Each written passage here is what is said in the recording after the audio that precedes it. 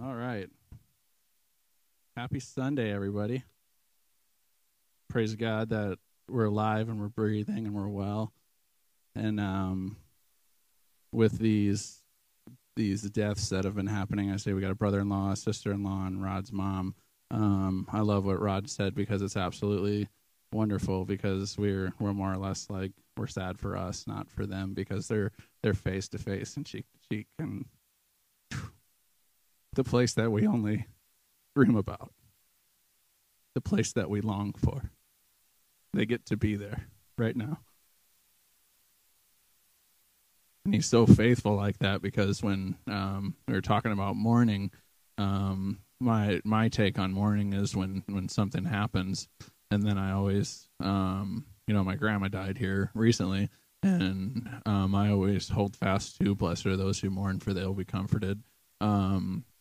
When you mourn in a correct and healthy way, you can start to, your heart can start to heal. And if you try to, there's different, it's kind of weird to explain, but when you mourn and you're leaning into Jesus, he's getting a chance to comfort you, and he is the comforter. And if you when something happens in somebody's life, sometimes they lash out and they go hard into drinking and drugs and disobedience, and I can't pray because I don't want to feel that right now, because what's been taken from me was mine, and it's not fair. But there's a big difference when you say, God, I trust you. God, I know that your word says that this is where they are, and this is our reward. This is where we're going to be. You've given me the game plan and the map. So God, I just thank you that they are in capable hands. And really, it's funny when we mourn. It's like they're up there going, what for? It's okay. I get over it. I'm where I'm supposed to be. I'm in a way better place than you can even think about. You don't even have thoughts for the place that I'm in right now. Praise God for that. Jesus, we just worship you. We thank you. We thank you for everlasting life, and we thank you that it's found in you. God, I thank you that you will speak to our hearts today, God. Every time I'm at this point in the service, I always feel like I'm unworthy. So it's God, don't hold yourself back because of me, because I'm just flesh. But you don't view me as that way, God. You view me as special and kind and loving and perfect. So I thank you, God, that you will speak through me today, that you will speak through your word, that it will not return void, Jesus. There's no one like you, Jesus. Like that worship was saying, nothing and no one. There's nothing and no one like you, Jesus. And if we have placed something or someone in front of you, we just ask you to take them away right now and put yourself at the forefront of our attention. Jesus, you're so worthy. You're so holy. I was just thinking today that when I was in my prayer, and I was thinking about the Holy Spirit, and I just heard God whisper, in my heart, he's holy. And I just really felt something on that to respect. The Holy Spirit's holy? No way. Yeah, the Holy Spirit's holy. So I had I guess the way I always start these is tell you about my week. I had a rough week. It was just full of just absolute garbage and problems and uncommitted people, and just in my work area, that is, you try to get somebody to show up, you're on a deadline. It's just really sucks to have a stressful job. But then I remember about when I was preaching to always be joyful and to everything, and I was just man, oh man. And I had such one of those super heavy weeks where if somebody wasn't paying attention to who they are, who God says they are, I could have easily slipped into a depressive state this week, to where I was late to my Bible reading times. I'd cut my prayer time short.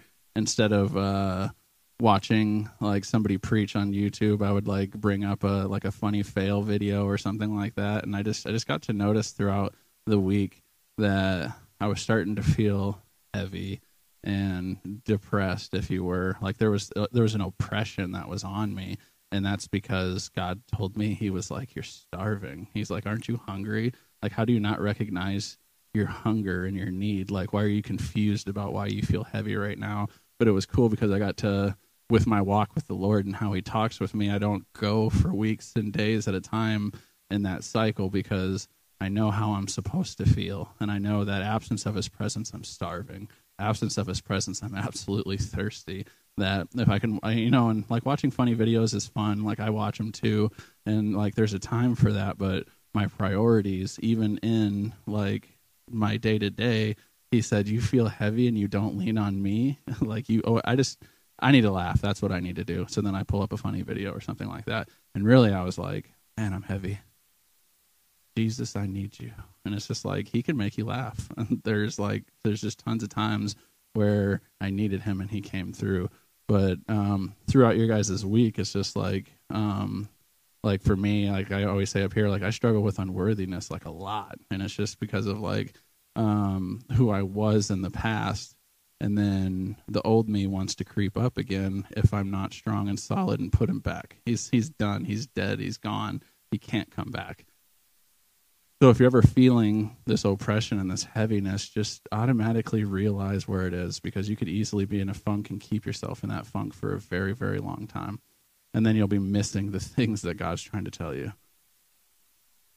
And when we were in worship, when they were saying, I'm a child of God, yes, I am. I was thinking about that. I had my eyes closed and I just imagined myself, because when you listen to these worship musics, they're not just, like I said before, there's not just like words that we say. They're declarations that we're like proclaiming.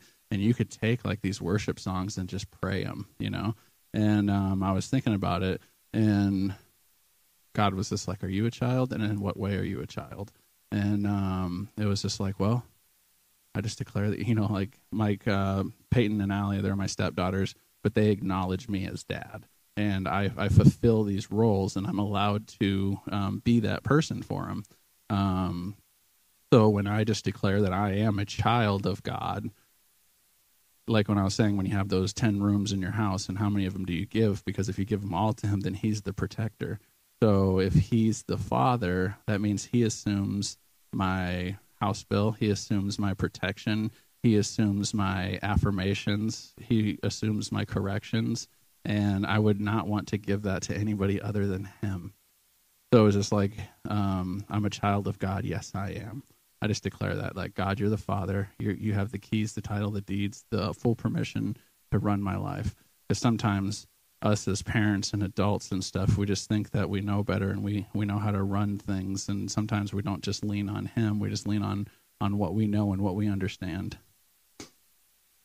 And then when they were doing the lyrics, nothing and no one is like you. I could just get stuck on those every day. Nothing and no one's like you.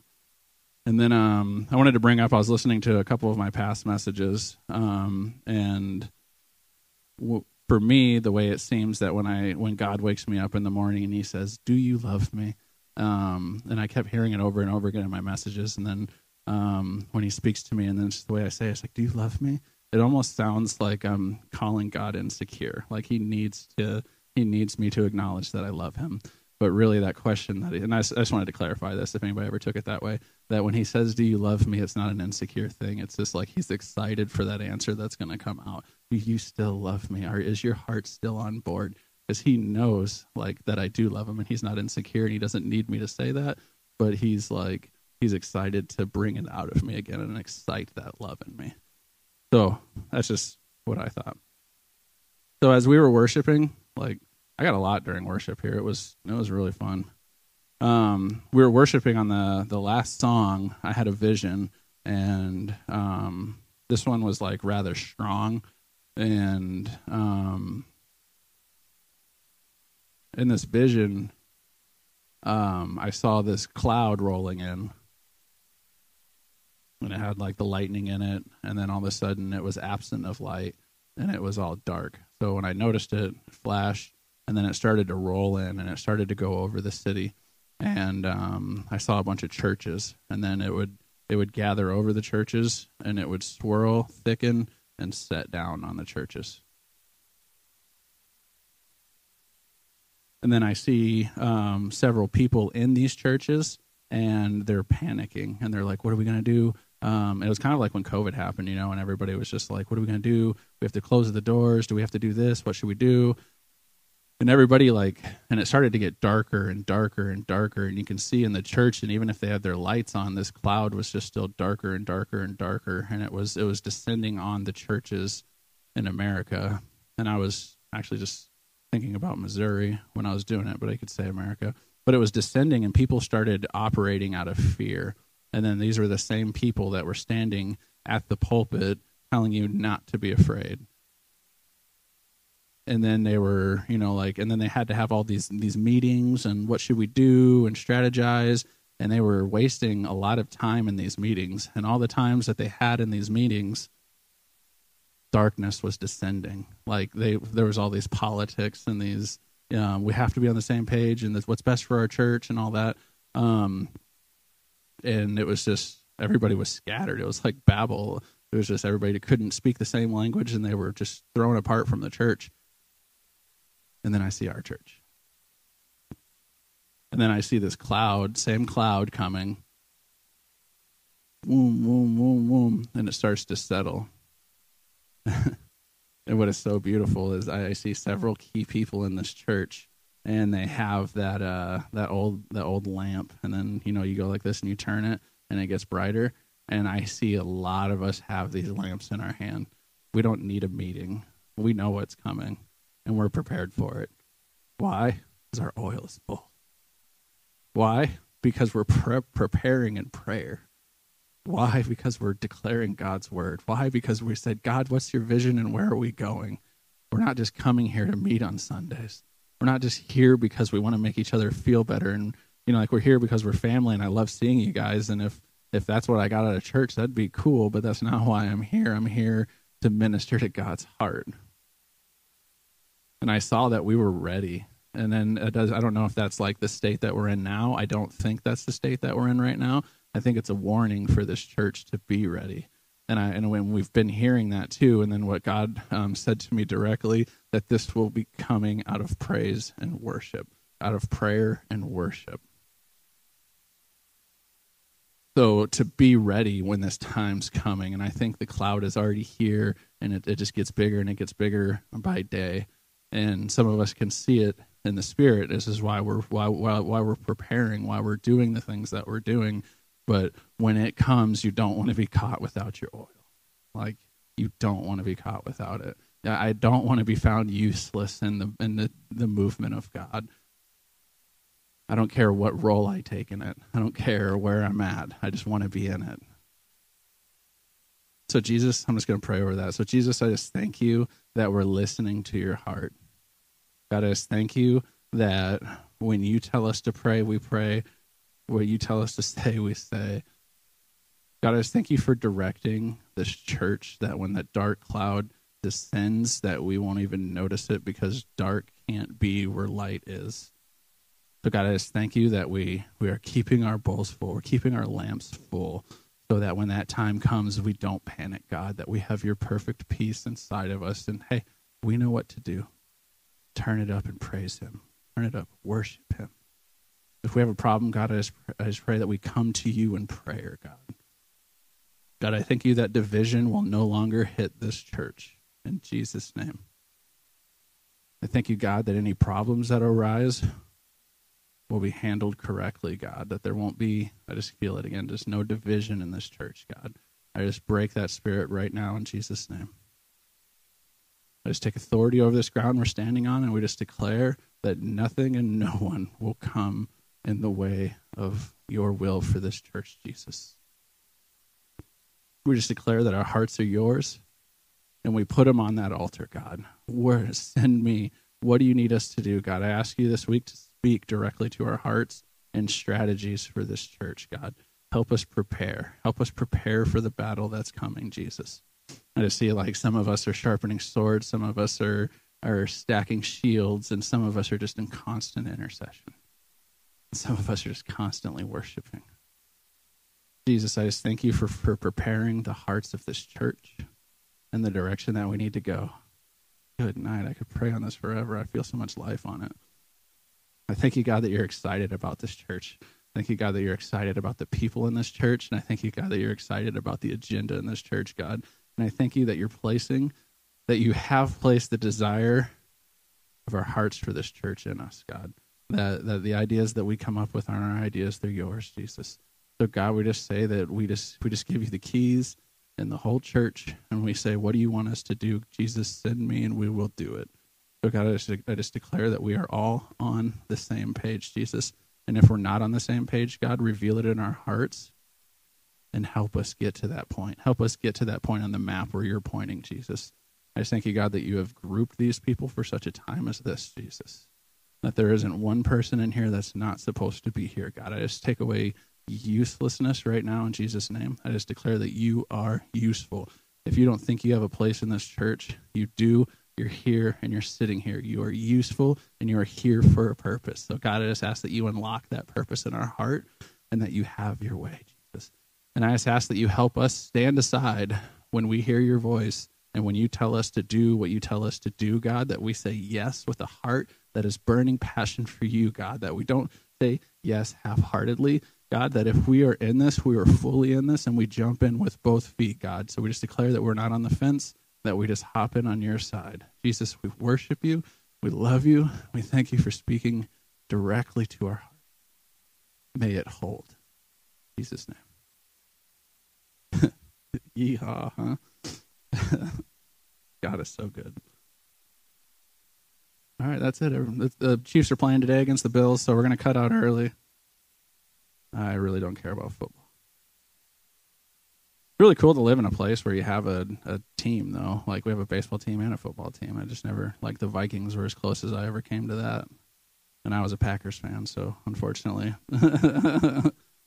nothing too, I was in the Favre era, too, so he was good stuff. Praise God. All right. I am going to talk about a Bible verse that you guys all know, or should know, or if you ask somebody to name a Bible verse, it's probably one that they do know. And it's in the book of John, chapter 3, verse. Woo! Nancy's got it. Okay, so let me get out the NLT too. I'm going to read this out of two different translations. All right, so John 3:16 out of the NLT. You are a blessing. Thank you so much. John 3:16. For this is how God loved the world. He gave his one and only Son, so that everyone who believes in him will not perish but have eternal life. And if we go over to the Passion, for here is the way God loved the world. He gave his only unique Son as a gift, so now everyone who believes in him will never perish but experience everlasting life. And then in a different version that I read, it said that God was motivated by love. And it's just like, golly, that just grabbed a hold of my heart. And I was just like, oh, God, let me be motivated by love. Because there's so many times, for God so loved that he gave, for God was so motivated that he gave. What would that look like if we were motivated strictly by love?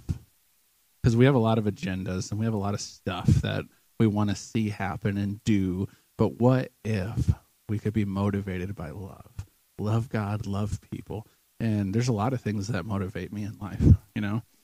I want to see somebody healed, saved, delivered. I want to see somebody who's hungry for God. I want to disciple them. I want to see them grow. I want to see them start praying for people and prophesying. And I want to see all these things. And then when you get into that, that's the things that start motivating you, is those things. I want to see them operate in this area.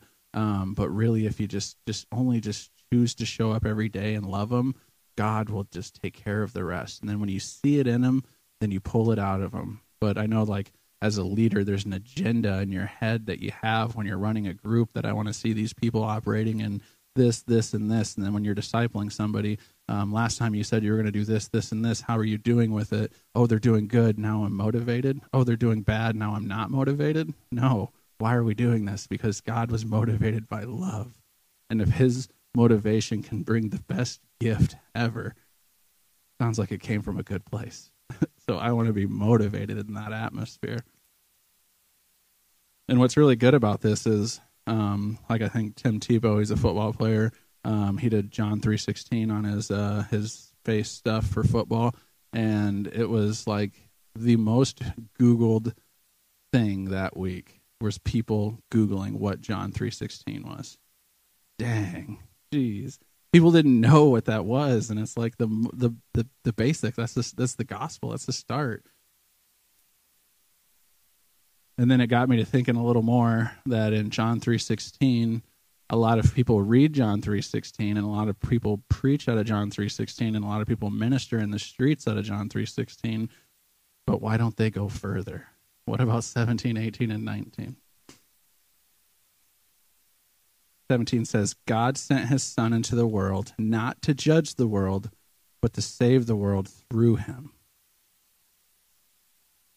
17 in Passion says, God did not send his Son into the world to judge and condemn the world, but to be its savior and rescue it. So there's a lot of times when you say that God so loved the world that he gave his Son for you so that you not perish, but you will experience everlasting life. And also, did you know that he didn't come to judge you and condemn you? Golly, because Jesus has already paid that price. So a lot of people, when they hear this John 3:16 and God loves you, and then you start getting into your walk with God, when we say 16, we need to come with 17 too, because then we know, therefore there is no condemnation. Like, God does not condemn you on that. Jesus has already paid the price. You know what you need to do? This is Jesus. This is where you are when you're sinning. And to just turn and face him. That's what you need to do. It's so simple, because a lot of times people think that God's this guy upstairs that's just mad at you and don't do this and don't do that. And he's just like, no, hey, look at me. No, don't do that. But here's why, because I love you. Okay, love me, love them. Jesse, are you loving them by doing that? Come on, quit it. Look at me. Love them. Like, that's what he's doing, because a lot of these times then people are in their sin. They will stay in their sin because it's that, and I'll get into that, I think, in James. I'll keep going with it. I won't ramble. Okay. 18 says, there is no judgment against anyone who believes in him, but anyone who does not believe in him has already been judged for not believing in God's one and only Son. Wow. There is no judgment against anyone who believes. Rod, do you believe? No judgment. That's cool, isn't it? And he judges you. And here's how he judges you. But anyone who does not believe has already been judged. So there's people going around that have denied Jesus, and their judgment is true. The condemnation's in their life. And they live hopelessly, rootlessly. Without peace. I cannot fathom a life where I live without hope and peace. And then if somebody is denying God, and all of a sudden they turn back. The prodigal, they come and face. You think God's like, oh no, I've already made that judgment. No, there's still time. Do you know somebody with a hard heart that is always consistently trashing God, or somebody that is just wrapped up in a religious spirit? Like, there's still time. There's always still time for them to be drawn back and ushered into the kingdom. And if you're viewing somebody in the ways that I just said, I think that you should go and love them. If you view somebody as always trashing God and always bound up in a religious spirit, and then you can find these things wrong about these people, that's because God's revealing it in your heart, not to go talk crap about them, but to go and love them and help fix the situation.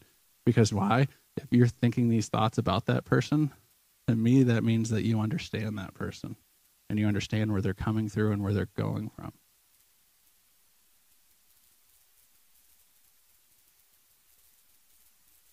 "19 says, and the judgment is based on this fact. God's light came into the world, but people loved the darkness more than the light, and their actions were evil. All who do evil hate the light and refuse to go near it, for fear their sins will be exposed. For those who do what is right come to the light, so others can see that they are doing what God wants." Okay. And then here's what I was going to get into. And judgment is based on this fact. God's light came into the world, but people loved darkness more than light, for their actions were evil. So when somebody is doing evil, it's like that dark cloud that descends in, right? Like the vision that I had. And all who do evil hate the light and refuse to go near it. Why? Because for fear their sins will be exposed. So when somebody is living, this is what a direct picture of this looks like. When somebody is living in sin and living in sin and living in sin. So think about maybe you have a son or a daughter, or you grew up with a friend and you two experienced Jesus together. You experienced Jesus together, and they were on fire for him. And then pretty soon there's just these compromises in their life, and compromise, and pretty soon they're not going to your group anymore. They're not meeting up with you on Saturday. They're not coming to your church. And what that looks like is like what the Bible says right here is a very, very real picture of what it looks like for somebody living in sin. Because when I know in my life, when I was living in sin, I didn't want to go to that church that Cindy was telling me to go to because I'm afraid of the light. I've been living in darkness so long, and if I go there, it's going to expose everything I've been living in that God has been telling me not to be in. And then there's this pride that just wells up in you because it's like, what if people see? What if they know? Because my big deal when I went to church is, what if I cry? Now I'm up here just bawling like a baby all the time. But it's just like I said, the world didn't give you dignity. The world can't take it away. Like none of them people died for me. He did. And if he wants to move in my heart, I want to let him. And if that looks like me on my knees crying, saying, I'm sorry, but all it takes is just one sorry. You don't have to sit there and waller and beg. He just forgave you already. Just put your face to him. I keep feeling like somebody listening to this message online or somebody in here just has a really big problem with forgiveness. Like, you've been forgiven. Stop beating yourself up about it. It happened. It's done. Are you facing him or not? Are you afraid of going back into that light? Because that light will expose everything that you've been struggling with, but you've already known the answer to. You have just been too something to go back to it. Too lazy, too fearful, too shameful, regretful. Get out of the darkness and go into the light. But what's funny is you don't even really have to go into that light because God meets you where you're at. And think about it this way. There's a dark room, and when you no windows, no nothing, completely dark room, you flip on that light switch. It's completely void of darkness. Darkness cannot be where light is. Not possible. And Greg's like, what about the shadows under the chair? Easy, Greg. So when somebody is living in sin like that, and I'm sure we can all relate on some atmosphere, it's so hard, or it felt so hard at first, to just, because sometimes we're facing the complete opposite way. Sometimes we're only a little bit, and it only takes a little shift to get my heart right back on. But if I ever feel myself drifting, I always bring myself back because I don't want to wake up one day and find myself all the way back this way. And that just doesn't happen overnight.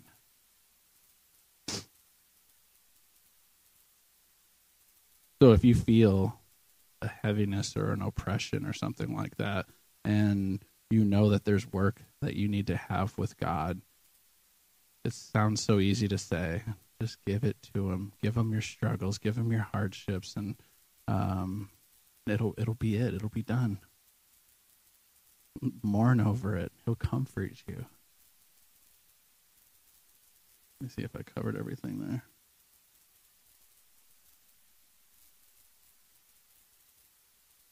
So with being motivated by love and recognizing God's judgment or his condemnation, with these things and knowing that people that in sin are afraid to come because light will reveal, what we need to be doing with people who have this revelation is God's not looking for spectators. He's looking for doers. He's looking for people who are actively going to participate in what they're hearing and they're learning and they're feeling from God. So And I have in my notes, if you feel sin creeping up in your life, run the other way. Don't just, well, okay, I'll work on it. No, run the other way. Go straight back. Do what you need to do. Put your head on the ground. Bow low before him and saying, God, I've missed it. Because trust me, all God needs is to put his toe into the door. All he needs is just a little bit. And I've been through this in life where I just say I compromise with a little bit, but this little, like the mustard seed, like, why don't you think your compromise as big as a mustard seed will not lead into a path of destruction if the mustard seed can move? Have faith. So he wants doers of his will. Hope that made sense for you guys. Just kind of trying to read it how I understand it. All right, now I'm going to jump to James 1:12.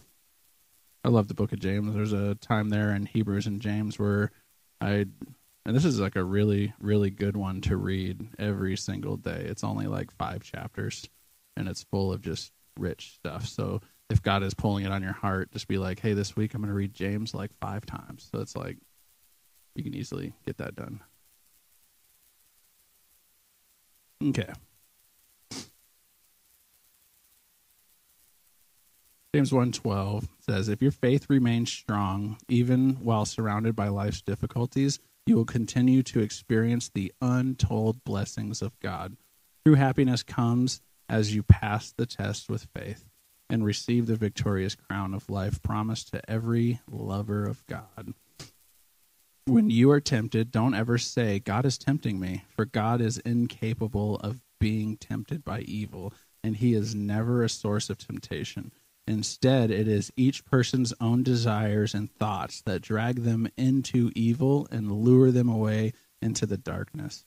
Evil desires give birth to evil actions, and when sin is fully mature, it can murder you. So, my friends, don't be fooled by your own desires. Every gift God freely gives to us is good and perfect, streaming down from the Father of lights, who shines from the heavens with no hidden shadows or darkness and is never subject to change. God was delighted to give us birth by the truth of his infallible word so that we would fulfill his chosen destiny for us and become the favorite ones out of all of his creation. Wow, wow, and more wow. Let me go to the NLT. I like the way the NLT ends it. One, boom.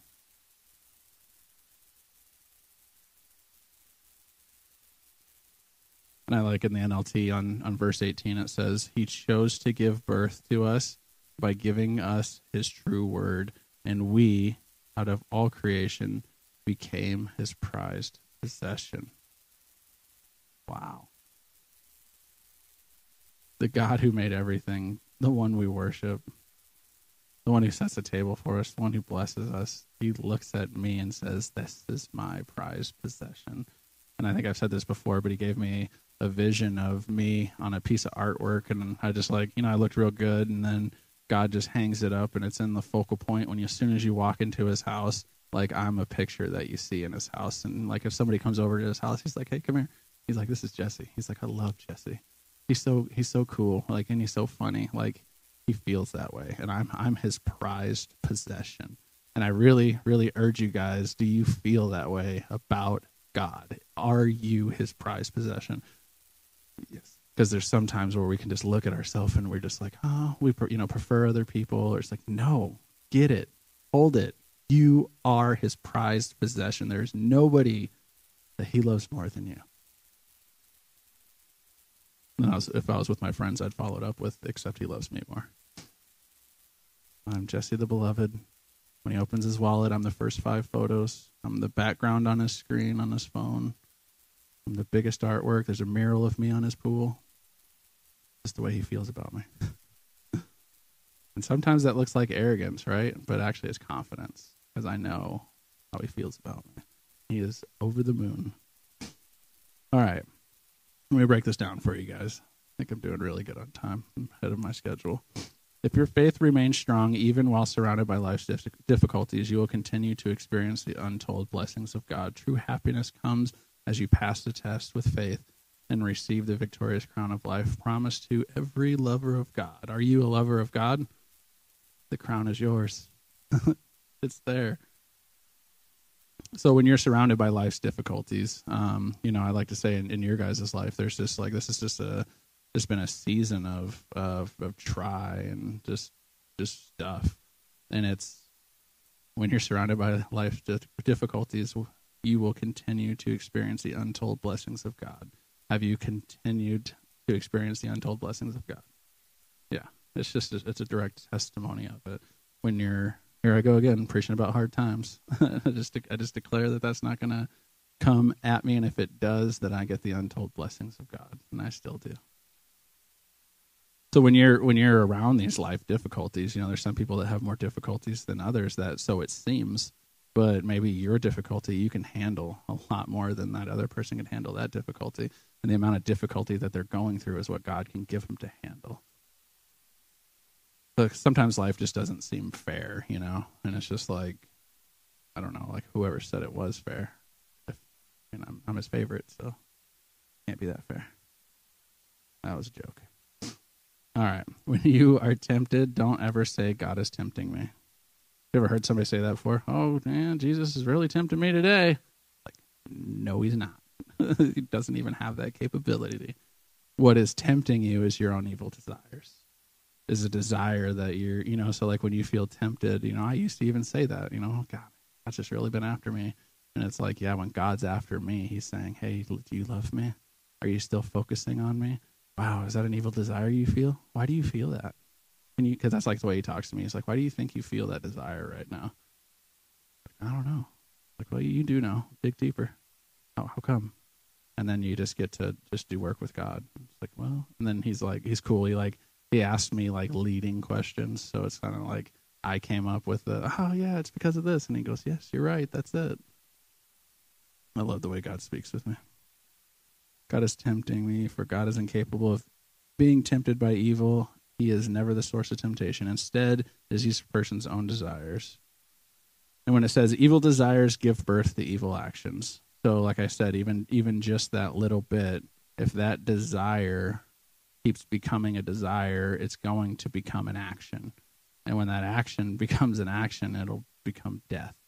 Because that's where sin focuses. That's what sin leads to, is death.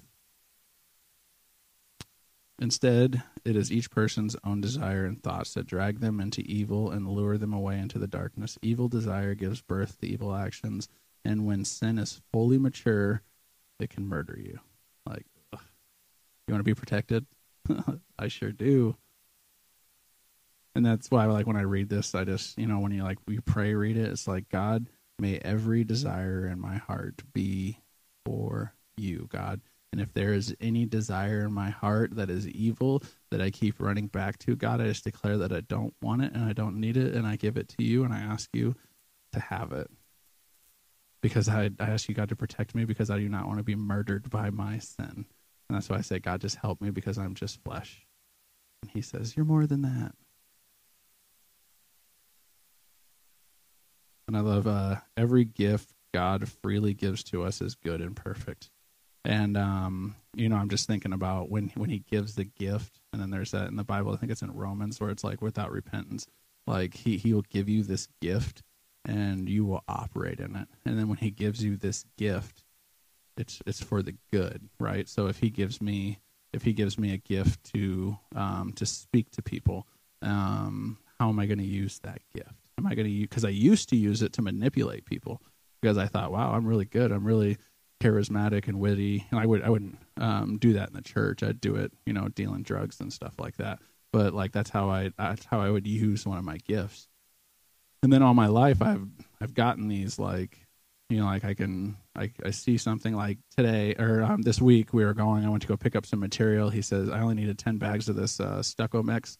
And he goes, nope, we're all out. And I said, well, could you go check for me? He goes, yeah, sure, I can go check. And I was talking with the receptionist lady, and she was having like a blood pressure problem. So I was just intentional about, hey, how's your blood pressure? How's your husband? I just kind of remember things because I'm kind of ministering to this lady. And then she says, well, I'm looking at inventory and it shows that we don't have 0. And then in my head, I'm like, well, maybe he'll come back with like 8. And then she started laughing. Guess how many the guy came back with? 8. I mean, she was like, how'd you know? And I'm like, wow, praise God. I was just like kind of kidding, but it was just like, it was a moment where I hear his voice and I spoke it, and it was so. It was beautiful. And then she was kind of like, whoa. And I'm like, isn't that crazy? Didn't I say 8 bags? And I could have used that opportunity to point to me, right? But I say, praise God. And I got an opportunity to tell her. Sometimes God tells me things like that, even if it's in the little stuff. Because if they didn't have these 8 bags, I would have had to go like 45 minutes that way and then 25 minutes that way, all while my guys are waiting for material because they didn't tell me they were out. So it was kind of like a stressful situation. But instead of the stress, I'm just like, maybe he'll give 8. But with that being said, like when I was thinking about God giving gifts and stuff, and it's like to prophesy or intercession, there's just certain things that God can give you, and He gave me. And this, I wasn't gonna share this, but it's kind of coming up in my mind right now. I don't have exactly a huge hold on it, but say what God gives you a gift, and He showed me a picture of a hammer, and like when God started giving me visions. Nobody really like told me how to steward that. Nobody told me that, hey, don't just go out and say everything that you see in your head, because sometimes I'm giving it to you to pray and stuff like that. So I had a vision of a guy getting a hammer, and then he has a nail, and then he has to figure out how to boom, boom, boom, boom, boom, and he only learns how to use that hammer because he's listening to God, and God's saying, okay, now make sure your finger's out of the way. Okay, you got it? All right, hold it firm. Now when you hit it, he's just like, he's explaining it, and he's loving and he's tender. And then when that guy starts missing and doing a bad job at it, do you think God reaches down and He takes away that hammer and He goes, no, you're not yet. Boom. And He puts it down. He lets you figure it out. And then you can only figure out how to use this hammer. You can only figure out how to use this gift. You can only figure out how and what your purpose is in life if you lean into God and listen to Him. God, how do I use this? How do I use this? And this got brought up because I know this lady that has a deliverance gift, and she uses this deliverance gift as how, I don't want to talk bad about anybody, but I just don't see her using this gift right. And I mean, it's kind of showy and stuff like. And deliverance is a weird thing to get into. So like, if you're in deliverance, you're in deliverance, and it's a really cool thing. But I just got thinking about it, and it's just like God gave her this gift. And I can sit here and criticize her and stuff like that, but it's just a big deal in ministry when somebody's using their gift wrong and in front of people and distracting and stuff like that. And us as leaders, we need to grab a hold of that and have a loving conversation with that person. But it's just like God's just not going to take that gift away from her, like He gave it to her, and there's a purpose for that gift. But now there needs to be somebody that can, since she's not listening to God on how to use the hammer. They send people like us, come alongside of them and love them. And my first reaction is to just be like, you're done, get out, go. Like, that's not fun. That's not cool. You're doing some bad stuff. And then that's how, people get church hurt, because leaders that go after it. If something's hurting your church, by all means, cut it off at the head and set them there. You know what I mean? But like in something in this scenario, it's still at a point to where it can be taken control of. But also, we got to realize that God did give her that gift, and she just is not knowing how to use it. So what we can do is we can lovingly come alongside of her and help her instead of criticize her. So that was just like a thing that was kind of like going through my heart this past 2 weeks, is how do you come alongside somebody who has a gift that's not fully operating and functioning in that? And if they are, they're fully operating and functioning, but they're doing it in the wrong way. So that's why when I was preaching a bunch and I was going places, God pulled me off the road. And I've shared that story before, where my pastor's like, I want you to learn some leadership. I want you to come and take over this youth group, and I want you to do this kind of thing. But if I would have said no and not listened to God and not listened to somebody that was loving and discipling me, I would probably not be living for Jesus right now, because pride would have gotten a hold of me and manipulation would have sunk back in, and I would have fallen because I wasn't ready. I didn't have leadership principles. I didn't have this. I didn't have that. And that's the same kind of thing I see with this lady that I'm talking about. She needs somebody like Pastor Jeff that came alongside me and said, hey, come off the road. I can see some things in you that aren't where they're supposed to be. You're still doing a really good job, and you're still going to be able to use your gift, but let me help you hone in on it. So it's just two different things, and that's why, like, people get church hurt and stuff like that because their leaders don't. And this is for a specific area. There are some areas where you should just be done, but the Bible tells you specifically how to do it. I think it's like, come to them. If not, come with them in front of a brother. Then the next one is not very fun. All right.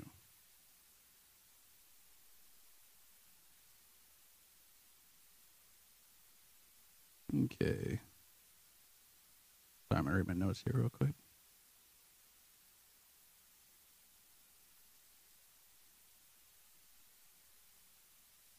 Okay. I want to talk a little bit about prayer. Wow, this is crazy. So I wrote in my notes, prayer and worship is so important. There is a movement coming to this church, and it's going to be strengthened by prayer and worship. And that was like the vision that I just had in worship too. And I wrote this down like a week ago, and like 3 days ago. And I feel something, and we have to be ready. And I think that what's really cool, and I wasn't here, my kids were sick last week, but your message was in there, and how adamant that Rod's been about, like, hey, we need people to come here. We need people to participate in this prayer, because if you know an intercessor, which is my wife, they never stop praying. Like, this lady is always praying, always praying, always praying. And when she dreams, it's just so real. And like, you look through our text messages, she's like, I had a dream. And in my head, I told you this before, but I'm just like I almost don't want to hear it, because it's real. And sometimes it's of bad stuff coming, and sometimes it's good stuff coming. But either way, I just kind of, sometimes I just want to be like, God gave you that dream. God's given me the ability to interpret. So that's cool that he gives me a wife that dreams and stuff like that. But with this movement coming in our church, it has to be strengthened in prayer. And I used to think of intercession as for those people, because I was the person that was, my wife says, this is for him and that's for me. Like, her leading a prayer thing is her thing, and me getting up here and talking to people is my thing. And I used to think that was that. And the longer that I've been married to an intercessor, the more I see that I'm like absolutely protected, because my wife will lay hands on me while I'm sleeping. And there's so much countless time in prayer, just like my life is a direct thing of discipleship and my wife's prayers. Like, she always just loved me and loved me and loved me. And even if I was drinking and dealing drugs, she prayed for me. And that was the only thing that could bust through, was all these prayers and prayers and prayers, and they spilled down on me. And then the joy of the Lord could just come over me, and I could be who I am. So in the church that we went to in South Dakota, every single Friday night was prayer night. And we had leaders for it. And it was really hard when I first started and showed up to prayer, because it was like, what do you mean we're going to, like, it's the same thing as like, what do you mean we're going to go to church for 2 hours? Like, And then Cindy's like, I wish it was longer. And I was like, And then she like started taking me to prayer, and I was just like, oh my gosh, how am I going to, like, how do people even possibly pray for 2 hours? Like, what does that even look like? And the more I got to do it, the more I realized that I absolutely love it and need it in my life, because there is an attachment that you're doing when you go there. It's like you're saying, hey, corporately, we're coming to meet with you, Lord, and we're coming to petition you and to praise you. And what that's done for my prayer life is just absolutely opened it up to where, and if you don't feel like your prayer life is that strong, like sometimes if somebody, and if you've never been to a prayer meeting, it's a little different sometimes, where you have a topic to pray on and you have a direction to go through. And I remember when I first started, I would just zip through my prayers and just be done. But when you go to a prayer meeting, there's a lingering that takes place. There's there's an attention that you have to pay attention to in the spirit and the way it's going, because you're cultivating an atmosphere to where God can move and speak. And if we're anxious about an agenda in our head, like, okay, nobody's saying anything, and this maybe from a leader's perspective, but also when I'm in a prayer meeting too, I'm like, okay, nobody's saying anything. And I always have something to say. I always have something to pray. And I will just, like, even on Bibles and Brunch, if nobody wants to say anything, I'll answer all 10 questions. Like, give it to me. But there's an attentiveness and a listening and a leaning that happens when you devote yourself to prayer. And also that looks like your Bible reading time and your prayer time. What does your prayer time look like in there? Is there silence in there? Is there resting in your prayer time? Or is it, okay, here's my list, zip, zip, zip, checked off? Or do you just simply just go?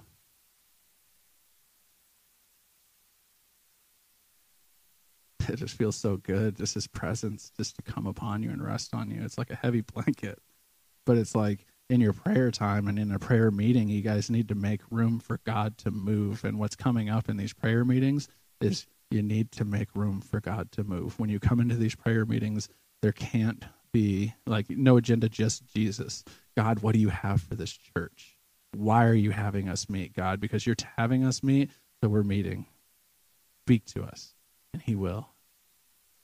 I can't wait, guys. It's going to be so good. This season that we're running into, if we can just dig our heels in and really just commit and say, we're bonded, we're together. And like I said, like division happened in this church, doesn't happen anymore, because we're speaking it right now, that the division can no longer come into this church. And just, I see it just reaching its hands in and trying to pull it apart. And in prayer, we're going to take these two big knives and cut off those two hands, because they can't touch what's not theirs. Ah, man, I'm getting angry. Not angry, but it's just like I'm getting a little worked up about, like, I just keep feeling it in my heart. And division happened before I came. And I never asked why or anything, because I really don't care. I just know that this is my family, and I love you guys, and I'll do everything I can to keep us together. And everything I can isn't very much, but he can keep us together. So let's soften our hearts towards each other, guys. If we have a problem, can we first go to love?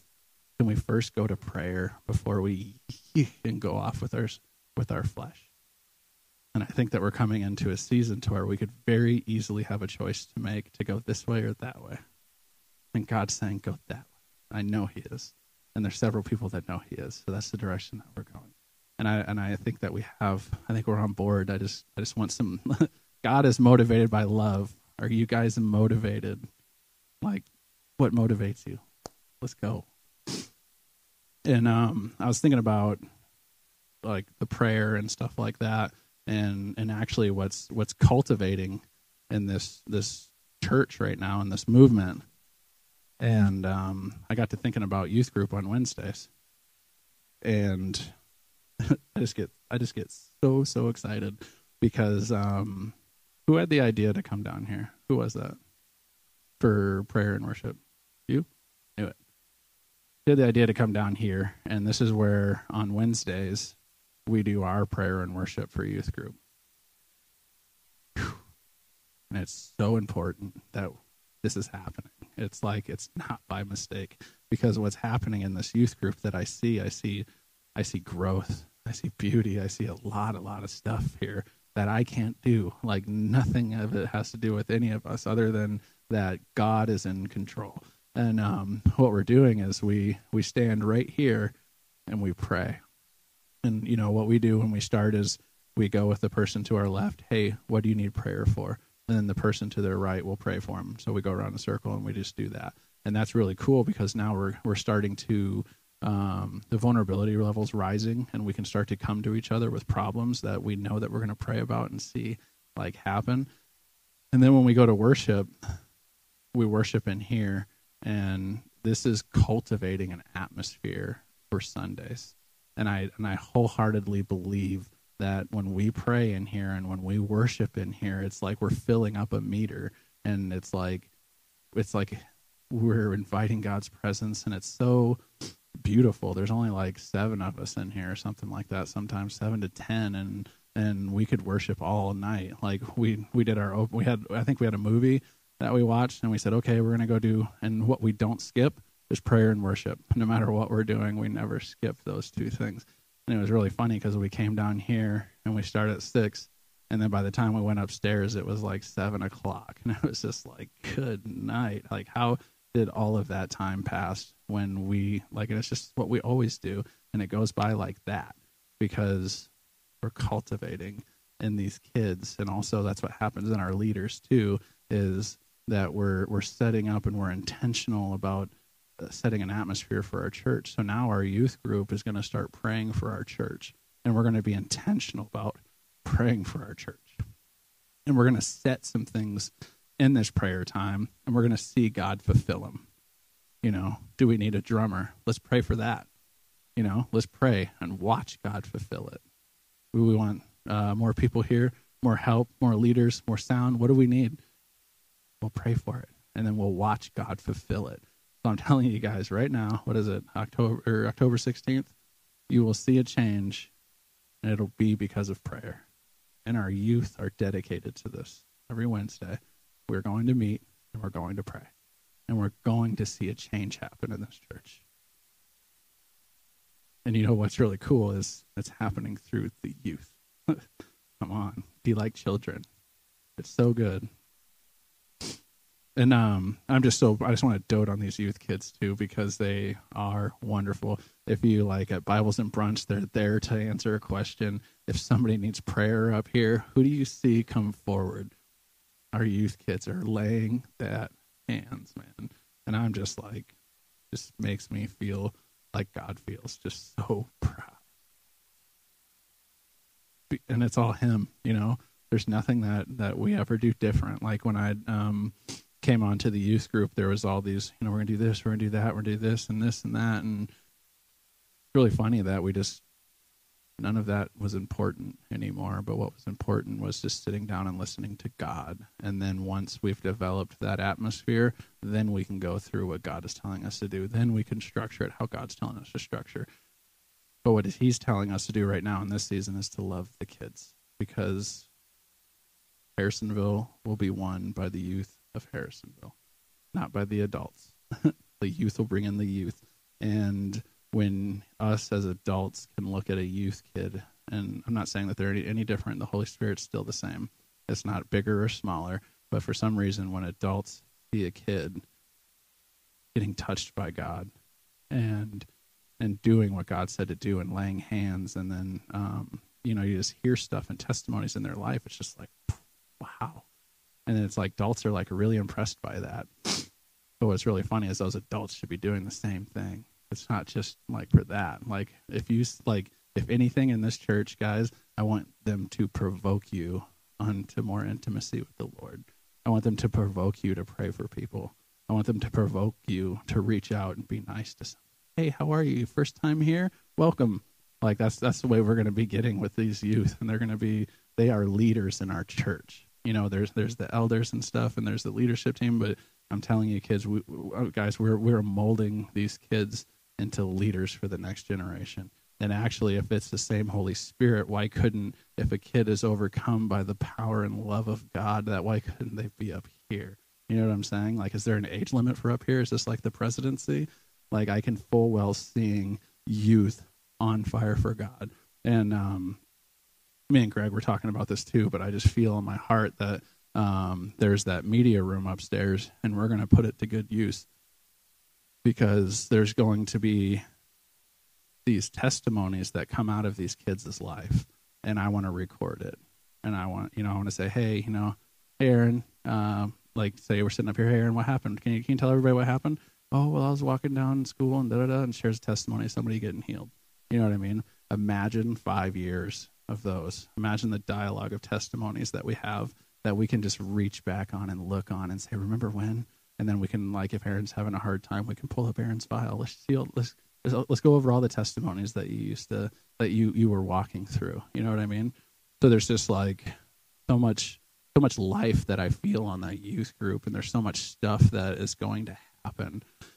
And then that got me to thinking that'd be really cool if we had like that media thing for everybody, because like there's so many times that I wish that like 6 years ago I would have just taken out my phone, and I wouldn't have been like shy about it. And I would have been like, all right, Jesse, remember this testimony. You were at the gas station, guy had a thing on, couldn't walk, and then if I could just go through, I would have just tons and tons and tons of testimonies. And there's so many testimonies that I forgot that could spur me on. And sometimes when you're feeling worthless or unworthy or whatever, your thoughts doesn't go to all those good things you did with God. Those thoughts go to all these things that are making you feel that way. But if I could just get an avenue to where we could, and then we could even have, we'll talk about it all later, but that'd be cool to have like a database where the church could pull to get the edified and build up and hear a testimony, because I know you guys have some sick testimonies and you guys have been living longer than me, and I would love to hear testimonies that you have either forgotten about or you haven't told anybody about. But wouldn't that be really cool if we could just have an app where we could just swipe testimonies of God's goodness? It would really encourage people and strengthen them. And then I brought up age again. I did that last time. I shouldn't. All right. I'm going to close this out. But if you guys could, pray for the youth. Pray for them. Put them in there. Because there's a strengthening that's going to happen, and there's these bold warriors that are coming out of it, and I'm like, there's like a righteous excitement in me because I see where God is pointing, and I see that we have the capabilities to get there, and it's like I'm really excited about it. All right, I'm going to end by declaring a scripture over our church. I was going to make a joke, but Rod's here. I was going to be like, Rod and Nate are gone, so I guess I can talk about whatever I want to. Okay, this one's very common. Psalms 91. Safe and secure. I just want to declare this over our church. When you abide under the shadow of Shaddai, you are hidden in the strength of God Most High. He's the hope that holds me, and the stronghold to shelter me, the only God for me and my great confidence. He will rescue you from every hidden trap of the enemy, and he will protect you from false accusations and any deadly curse. His massive arms are wrapped around you, protecting you. You can run under his covering of majesty and hide. His arms of faithfulness are a shield keeping you from harm. You will never worry about an attack of demonic forces at night, nor have to fear a spirit of darkness coming against you. Don't fear a thing.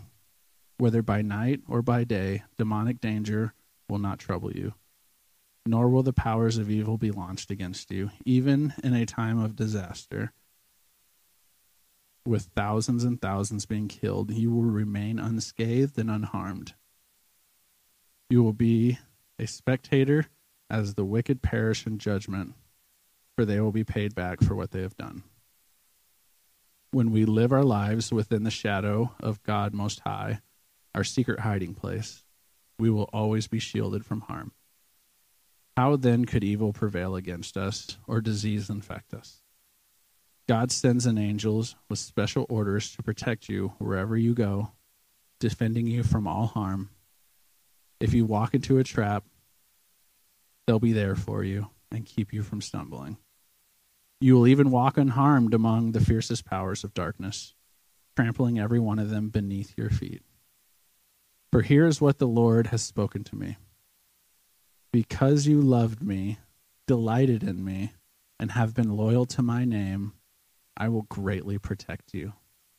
I will answer your cry for help every time you pray, and you will feel my presence in your time of trouble. I will deliver you and bring you honor. I will satisfy you with a full life and with all that I do for you, and for you will enjoy the fullness of my salvation. Man. I just declare that over this church. And if you can this week, read Psalms 91 and declare it over our church as well. And declare it over yourself and your family.